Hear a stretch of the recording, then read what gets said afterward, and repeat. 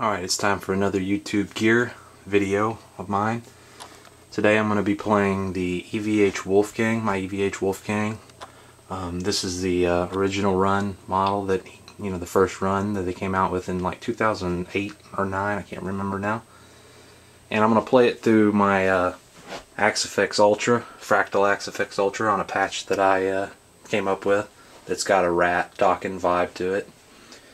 And I'm going to be playing the speakers. The output's going to be through an atomic reactor cabinet, active one with a built-in kind of an amp section in it, or a power unit I should say.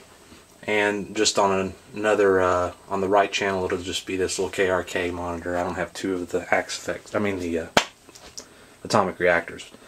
And I'm not going to play any Van Halen because I'm not a fan of Van Halen's music.